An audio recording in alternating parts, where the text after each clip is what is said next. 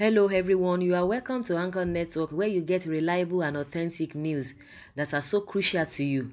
I say big thank you to everyone who has been part of this channel and who has taken time to subscribe. And if you are yet to subscribe, I say please click the red subscribe button and also the bell icon. The bell icon will allow you to get notified anytime we publish any news. Sowore makes shocking revelation on how DSS Favours arrested Boko Haram commanders treated him. The convener of the Revolution Now movement, Omoyele Sowore, has disclosed that the Department of State Services, DSS, refused him from making calls while granting arrested Boko Haram commanders access to telephone while in custody. Sowore, who is the 2019 presidential candidate of the African Action Congress, AAC, made the disclosure when he appeared before a federal high court in Abuja on Monday. The federal government rearranged Sowore for conspiracy to commit treason and insulting President Muhammadu Buhari. According to Sowore, I am not allowed to see sunshine. I have not been outside except today. I am happy people are staying strong. He said, I have no doubt this one will come to an end in favor of the Nigerian people. Whether you like it or not, the revolution will happen. It is only a matter of time. They gave me no access to telephone, no TV, no newspapers. What is interesting is that Boko Haram commanders who are engaged in high-level terrorism have access to telephone, TV, and even cable in their cells. So you wonder which one is better, a freedom fighter or a terrorist. So guys, that is what Omoyele Sowore has revealed. It is not a new thing. It is not a surprising thing to each and every one of us. Of course, we've been hearing every now and then how the government, the police, dialoguing with bandits, Boko Haram, kidnappers, Esme, Fulani Esme, killing people here and there, how they have been negotiating with them. It is not a news, it's not a new thing. So it's just a confirmation from Omoyele Sowore. Those are the things that are happening in Nigeria. I always say it, when the abnormal things have become the normal things, even the people who are really with their normal senses, who are sane, at times you tend to ask yourself, am I okay? Because things that are not right, you see people glorifying it and they try to celebrate it, and you are saying the right thing, they make you feel as if you are nobody, that something is even wrong with you. At times you want to doubt your own sanity, sanity. So it's really appalling. It's really appalling. And the people who come to tell us that they have integrity, they have this and that, the people who tend to project themselves as good people, but reverse is the case. They are being exposed now. Thank God that they came into power. Thank God that they are allowed into power. Now we can see the stuff they are made of. When they started negotiating with bandits, we don't even know that is another name. Boko Haram is different from bandits, and is different from Fulani Esme, different from kidnappers. Now, these are the same Fulanis who are really committing, Fulani Esme, who are committing havoc here and there. The only thing the government says that they want to do is it's evidence. There's no need for anybody to start doubting it. They always say the reason why, or the solution to the problem of farmers and Esme, it is by creating Ruga. Whereas this Fulani Esme are the one killing people here and there, killing farmers. This is not even clashes between farmers and herders. There's nothing like clashes because the farmers are just on their own. They have their own land. They have a designated place they do their farming. These people will just move from places to places to encroach on their land and eat up their crops with their cows. And you expect people to be looking at them. And at the end of the day, they go with AK-47.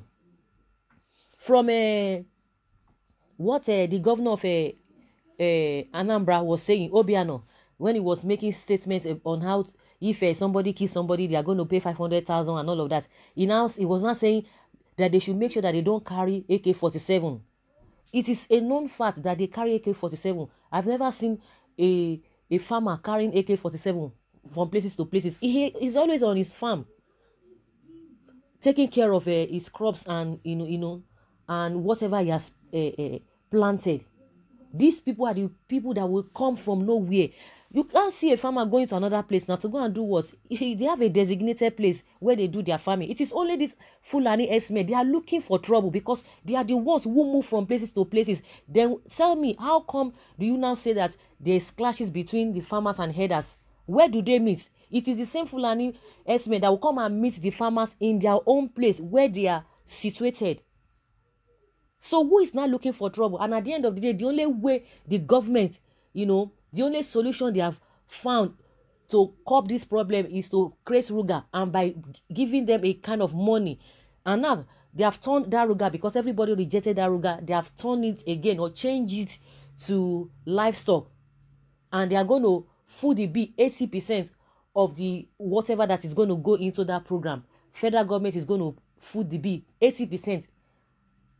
And 20% from the state that will be interested. So what are we talking about? So people who are committing havoc, committing, mayhem here and there.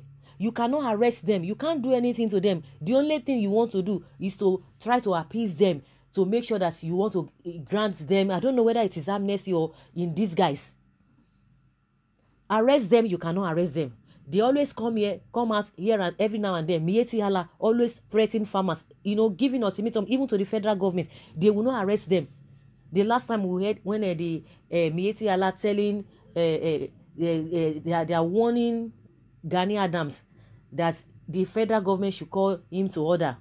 That DSS should call him to order. The IGP should call Gani Adams to order because of the statements he made. And I said, those are the things that you guys have really, the foundation you have already laid. Because when you were saying all of those things, making all those statements, nobody arrested you, nobody said anything. The government could not say anything. See where Sowore has landed. See the way they are treating him. It is a known fact. It's not as if he's making it up. It is what you and I know. It is what everybody knows.